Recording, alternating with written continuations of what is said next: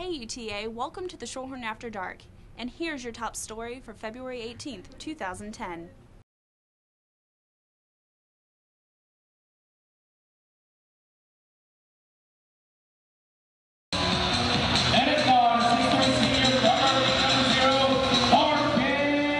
Haynes.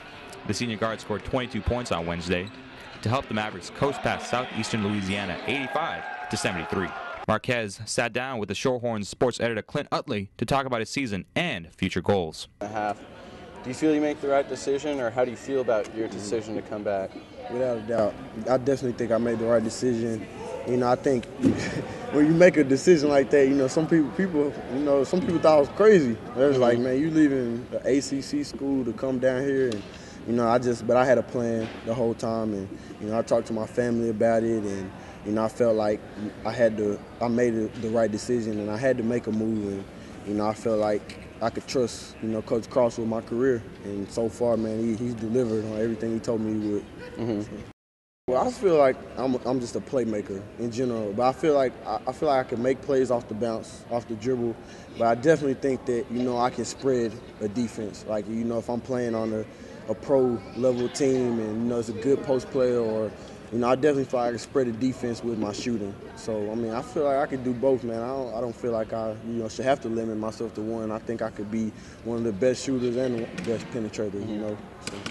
Log on to theshorthorn.com Friday for more of this interview. The Central Library observed the centennial of the Mexican Revolution with the opening of 3 exhibits featuring photos of Mexican history and culture from 1900 to 1940. The exhibits will be up until April, and 2 of them feature photos borrowed from the Mexican consulate in Dallas and UT Austin. What the center is doing in February and March is commemorating the 100th anniversary of the Mexican Revolution.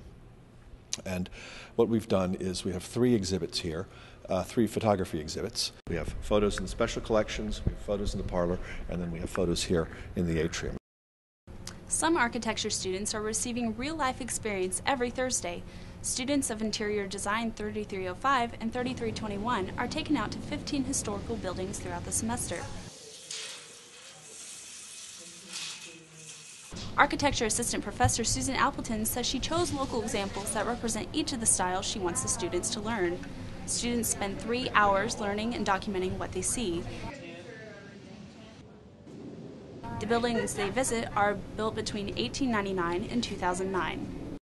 For all the modern equipment and facilities that the Maverick Activities Center boasts, first aid for serious injuries may be on the short list of things they don't have. The Shorthorn asked Assistant Director of Facilities and Informal Recreation Tom Woodman what exactly the MAC could do to help students who may have injured themselves while at the center.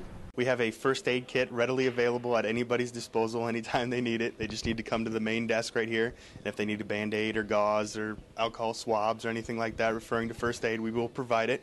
Our students are not all trained, but our building managers are trained in first aid and AED.